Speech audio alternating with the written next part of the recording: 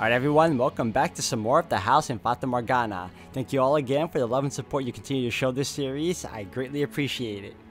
So at this moment guys, I don't know how we're going to get out of the tight situation we're in, man. It's looking pretty grim. But we're going to keep reading on and see how it goes. So I hope you all continue to enjoy watching. Let's keep it going. Alright, and we are back. I'll ask you again, who told you? Morgana did. She dies on the day of the Harvest Festival. Next up is your ring finger, and then your middle. And if you insist on keeping this up, I'm telling you the truth. She bears so much hatred. She casts a curse on your souls. I've seen what happens in your next life.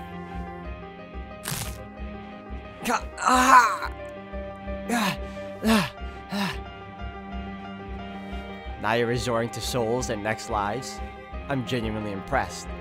What lies are you gonna cook up next, white-haired knave? If I don't set Morgana free, your souls will be enslaved for all eternity, imprisoned in this cursed mansion. When the bell tolls noon, on the day of the Harvest Festival, you'll lose everything. All of you will. You cannot escape it unless you do something. And the nun, the reason you locked Morgana up in the first place, she won't be safe either. She'll be killed.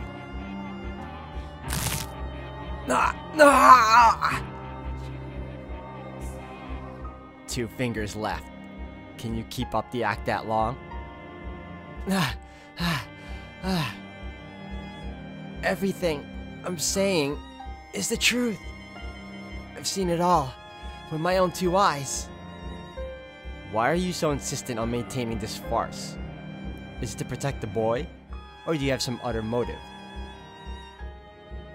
Every last word is true. Continuing to lie isn't going to make this any easier. Your voice is shaking. The pain is starting to get to you, isn't it? What you're doing to Morgana, it achieves nothing. You must release her and atone for your sins. Otherwise your soul, and the souls of those you care about, will be doomed to suffering. I see what this is now. You don't have the information I want, so all you can do is spin these lies. You thick-skulled bastard! There are other options though. Beg me for mercy. Sob like a little child sniveling your please don't kill me's and I don't want to die's and it hurts so bad please stops. Grovel on the ground you tiny pathetic man, and if you can entertain me, maybe I'll consider it.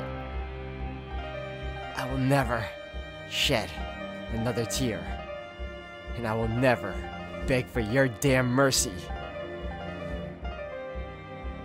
Nothing I've said to you has been a lie, some cheap attempt to fool you into letting me go. Every word of it is true. I know the sins you've burdened your soul with. I know the fate that awaits you in your next life, and I will gladly tell you every detail.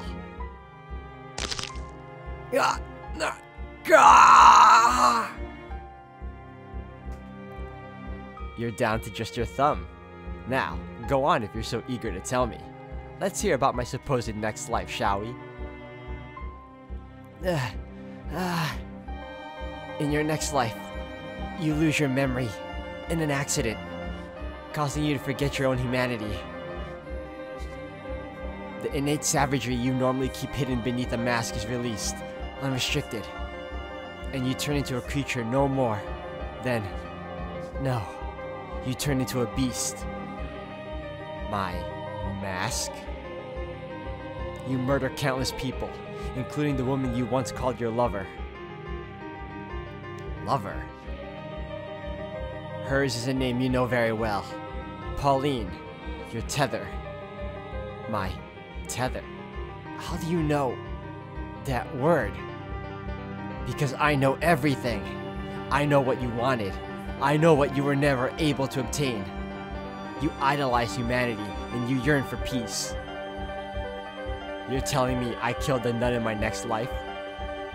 I am. That is the fate that lies waiting for you. Her love for you is so strong, and she refuses to believe you're dead. She leaves your seaside hometown in search of you, and she finds you. But you slaughter her. Did you say she lived in a city on the sea? In addition to her, you also lose someone else. A woman who tried to give you the peace you so desired, which eventually causes you to succumb entirely to instinct. Enough!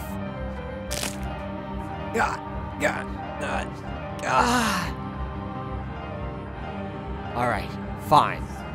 Now I know what you are. You're no more seasoned liar. You're some kind of evil spirit that deceives humans. You're peering into my heart, tailoring your lies specifically to manipulate me. I am not. I swear, I've seen everything that happens. Enough. There's a chance you can change your fate. All you have to do is cease your involvement in Morgana's imprisonment, set her free, allay the hatred she bears for you. Are you deaf? I've said I heard enough. Release Morgana! Save your soul, give her a better future. Silence! God. I think I'll take your arm off first. Cut right through your shoulder, nice and slowly. Don't.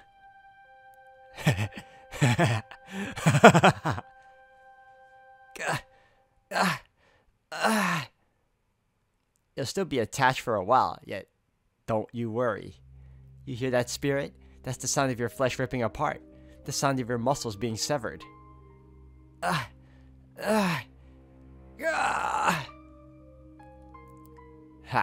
Not gonna be done talking anymore, are you?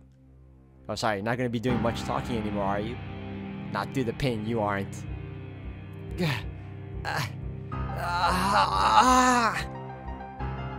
Plead for your life, spirit. Beg for mercy.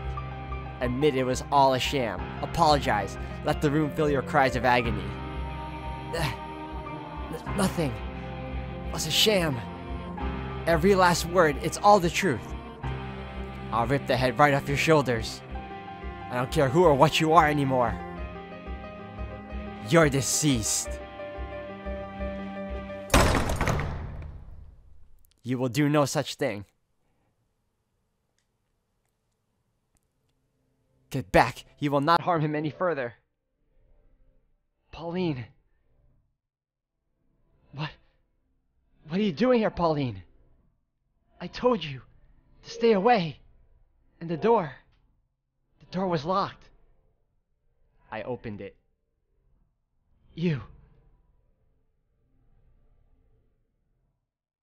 One of Nellie's hairpins was long enough to get into the lock and undo it. She won't be getting much use out of it anymore, though. Busted it up pretty badly in the process. The locks on the tower door are too complex, but the one here is a lot simpler. Bet you never expected me to go cat burglar on you, huh? You stupid boy. Oh, what was your question last night again? Something about being on the edge of a cliff or whatever? Well, here's your answer. I'll do everything I can to save the both of them. This is terrible. How could you? Oh my, you're badly hurt. Sit tight. I'll call for a doctor. Don't worry about me. You need to talk to him. To get him to talk. We've got to do something about you, though. I'll get that wound patched up at least, until you can get it properly checked out. Thank you. Was it you who went to get Pauline? No, I ran into her while I was looking for you, which is when she told me she was looking for him. Neither of us were having much luck, so we scoured the mansion together. When we reached the stairs to the cellar and heard the screaming, my worst fears were confirmed. So I picked the lock, and here we are. Sorry we didn't make it sooner. This could have been avoided. God, look at what he did to you. There's so much blood. And your fingers. No. You made it just in time. My arm's still attached. And I'm not dead. Neither of which would be true without you. So I guess that means I actually did something good for once. Did something for someone other than myself. That you did.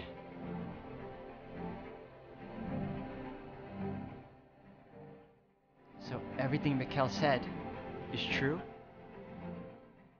The Lord isn't storing his valuables in the tower? He's got a girl locked up there? Well, is it true or not? It's still the Lord's property either way. The church is being funded with her miracle blood, so that makes her valuable, yes. So you're saying I've been handing out human blood and telling people it was medicine? Not human. Witch. No, Morgana is a human girl. She hasn't become a witch yet, at least not here. All this time, I've been lying to the people who believed in me, without even knowing what I was doing. Like you said, you didn't know. You haven't done anything wrong.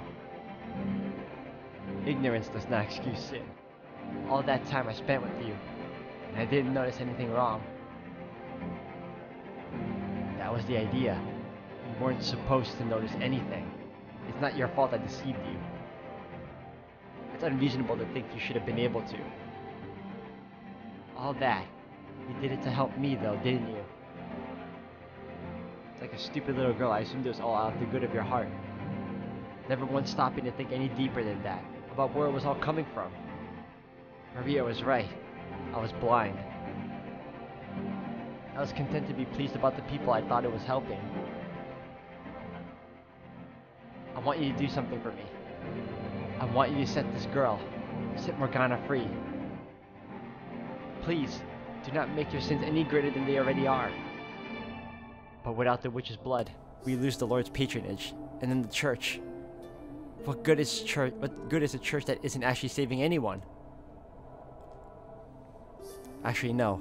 That's avoiding the point entirely. What do you mean? To tell you the truth, I never really cared about the church at all. You... what?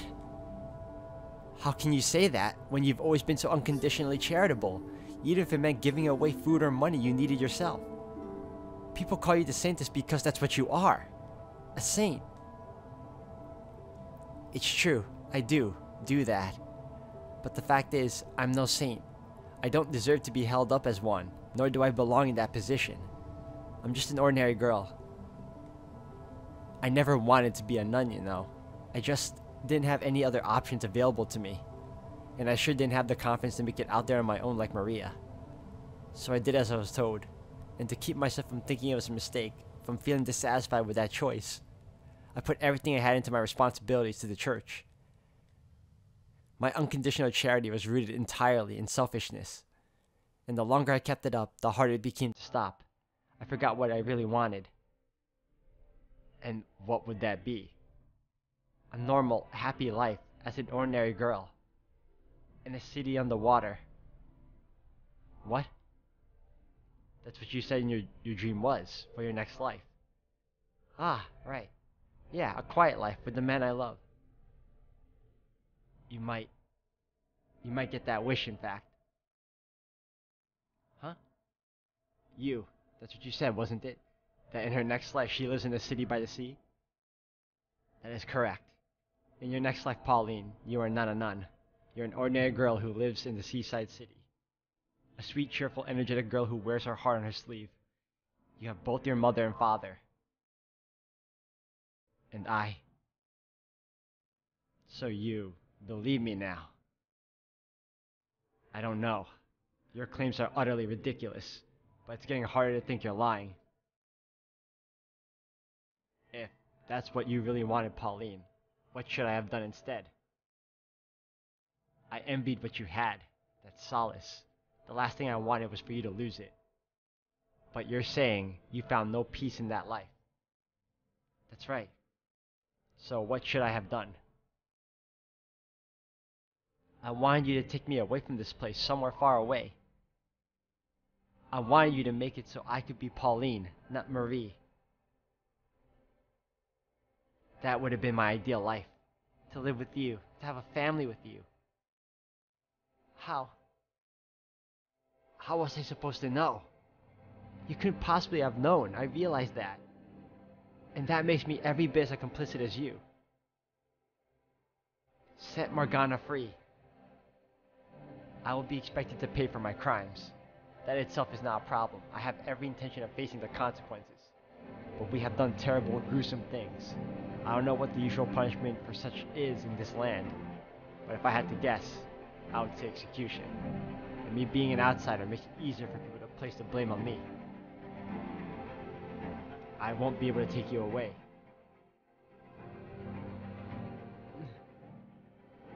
We'll find each other again in our next lives, okay? Okay. As I'm sure you heard, my involvement in this conspiracy ends here. I'm glad to hear you decide to take action. Ooh, I didn't see that part. What is that? Sorry about your fingers and arm. I'm still alive. That's what matters. Oh, I would hold a huge grudge against him. The third key is in the Lord's possession. You said you needed it by noon of the Harvest Festival, yes? Which means we need to act quickly. That's correct. We must set Morgana free before the bell tolls noon tomorrow. Then tonight. That's the next time the Lord will be here. Tonight I'll kill him and take his key. Wait. No, we're not shedding any blood to get his key. Do you remember what I said a few minutes ago about not committing any further sins? He is not likely to hand over the key without a fight, though. We need to convince him, not force his hand. Besides, simply opening the door isn't enough. Why not? My goal here is to save Morgana's soul. In order to do that, I need to pacify at least some degree of the hatred she bears in it. A hatred rooted in her perception of you and the things you've done to her. I need to change that perception. I'm not quite following. What do you mean by change her perception? For you and the Lord to tell your stories, to describe what happened from your perspectives. You want my perspective. I do. Something in your motivations or your circumstances might serve to lessen the animosity she holds for you.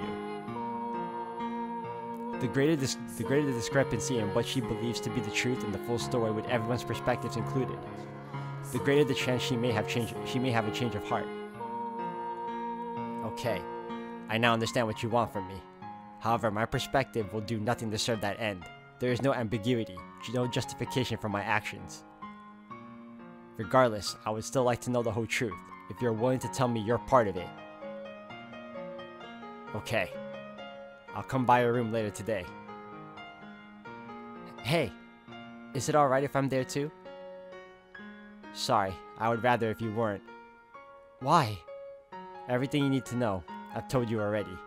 I captured a witch. No, I kidnapped a young girl for profit and imprisoned her in the tower. My motivation, as I said, was to keep your church funded. Those are the facts. You also cut off her arm, but I guess we're gonna leave that out, right? The things I did along the way were brutal and inhumane. I hope you can understand why I wouldn't want the woman I love to hear any of that. I understand. I'll see you again later in the day. I'll be waiting.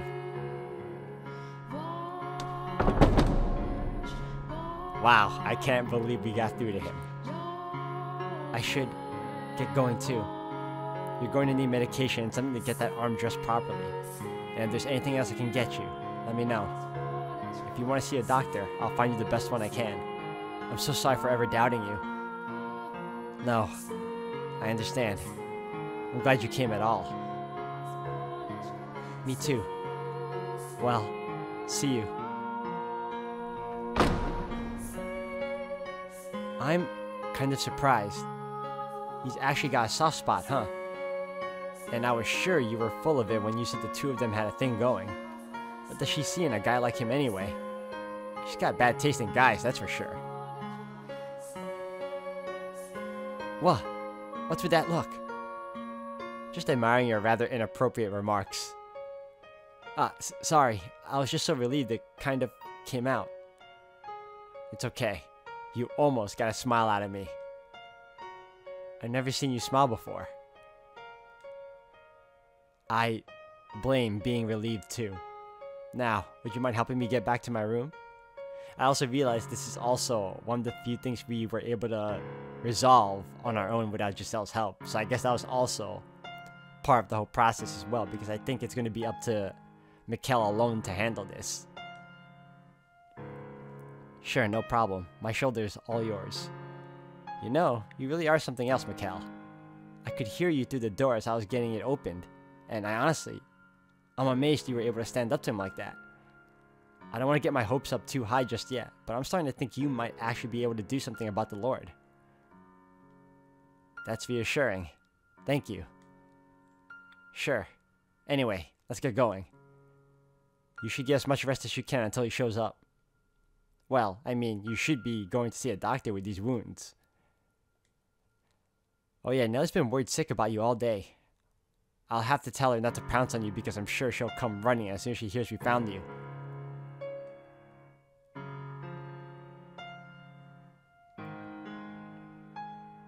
Giselle, you were right. I do have people here who will support me. People who are grateful for me and who show concern for me. But you have to know, Giselle, that's your voice I want to hear more than anyone else's. Why can I not hear you? Where are you, Giselle? Giselle.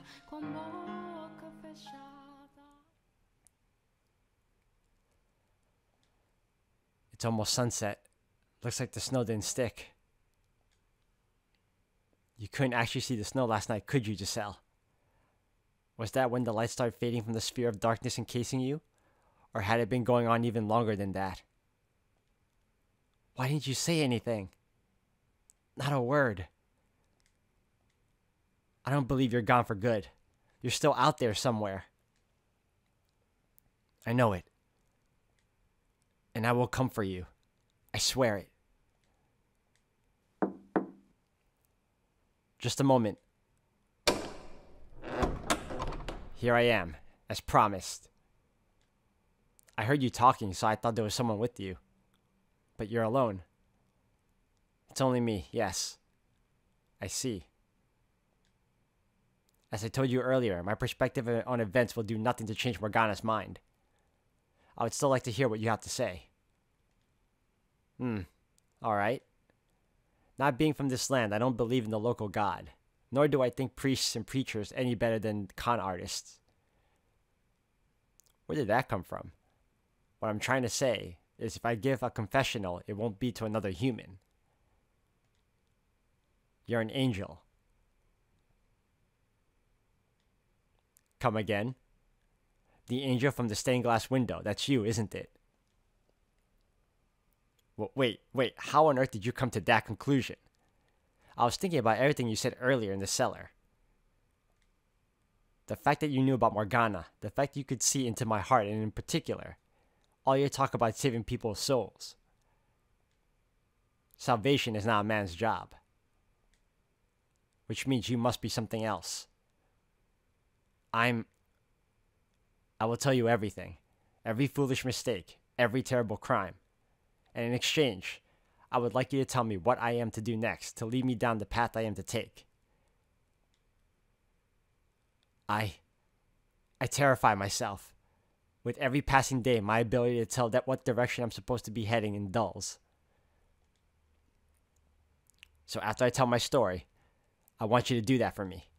Please, will you show me the way? I can no more decide the path you take than you, but you saw into my heart. Giselle, if you were here, you would encourage me to agree to his request, wouldn't you? Okay. I can't guarantee that anything I'll have to say will be of use, but I will do the best I can to lead you in the right direction. Thank you. Now, before I begin, there's one thing I need to clarify. I am not in love with Pauline. She does play an important role in my life, though. That much is true. She's your tether. Exactly. I suppose you could say, admire her. She's everything I am not. Everything I cannot be. Is that something I should tell her, you think? That I don't love her? That I'm incapable of feeling love? Should I tell her that, knowing she genuinely loves me? My instinct tells me I shouldn't. I know very well I'm lying to her. But there are circumstances in which a lie is preferable to the truth, are there not? With that said, I'm ready to begin. You have my full attention. Alright, we're gonna learn about his past now. I guess the official truth. As you know, I am not from this land. The issue is, I don't know any more about where I came from than you. I remember the Silk Road, stretching out before me as far as the eye can see. Clouds of dust wisping across the bare dirt trail. That endless expanse of red earth remains branded into the very fabric of my mind. But beyond that, most of my memories are gone. I can only clearly remember the last 5 years or so of my life. In my oldest real memory, I was a slave. I didn't work on some nobleman's estate, but instead I did physical labor, construction work.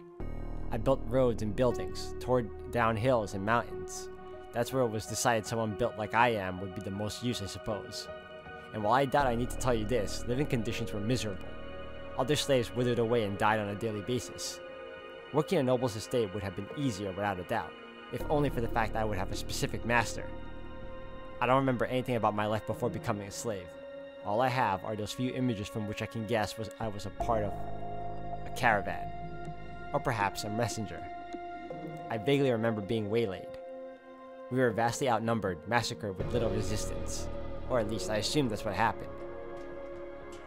When I next woke up, I had been stripped bare and was surrounded by men I didn't recognize. The words they spoke were gibberish to my ears, but I could tell from their tone of voice and expressions that the things they were saying were not friendly. They seemed to be mocking me, laughing at me, and you might expect I attempted to protest, but evidently, I had been beaten quite badly while I was unconscious. My joints were stiff and swollen on top of my dehydration, so I could barely move, let alone put up a fight. As strong as I might have been at full health, I was in no condition to do anything then. You have no idea what that's like. How it feels to be abused and humiliated, desperate for food and water.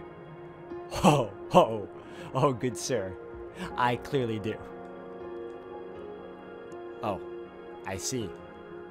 So, as I was saying, I was a slave for one grueling, torturous year. No one treated me like a human being. There was no one from the same part of the world as me, and there was no one to come to my aid. Over time, I came to learn their language. Though I can only speak it, I don't know how to read or write. But to be honest, I think I was happier not understanding what people were saying about me. They had many words to describe me, none of them flattering. Some of them would even call me beast.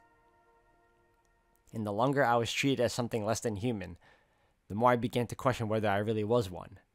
A darkness grew inside me with each repeated insult. I wanted to make them pay for the daily abuse. And who wouldn't? The desire to exact vengeance when you've been mistreated is only natural. It's perfectly reasonable. But they were right about what I was deep down. A beast. And my revenge went far beyond what could be considered reasonable. 4 years ago, I was sitting in a carriage as it rattled along a dirt road. This was not the kind of carriage you rode around in town in, but a filthy slave transport. It was packed front to back with slaves, or soon-to-be slaves, I suppose I should say. There were men, young women, and even children. Everyone wore a look of hopelessness in their faces, and no one had the strength left to resist.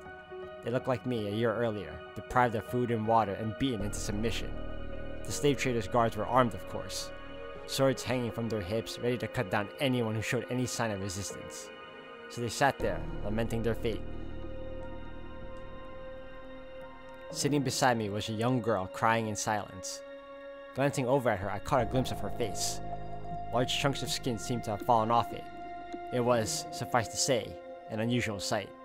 But beyond that, I didn't think much of it. I didn't find it disturbing or unpleasant, perhaps because I had a similarly unusual appearance.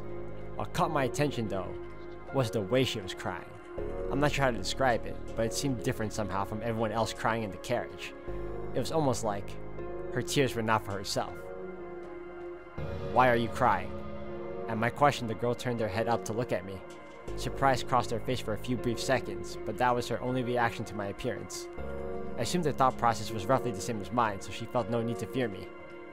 After a moment's hesitation, she said, "I'm sad because I didn't get the chance to show my gratitude to people very dear to me."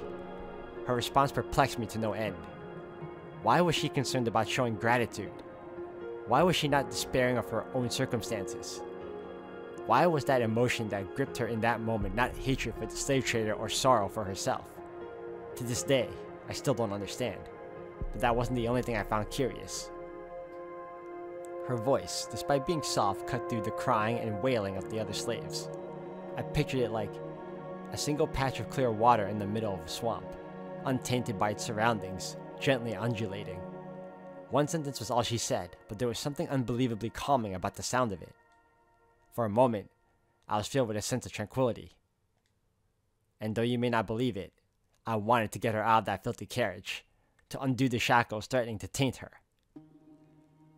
Alright guys, I'm gonna have to end the video here for today. Thank you all for watching.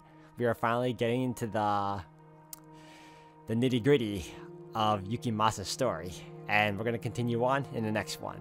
So thank you all for watching.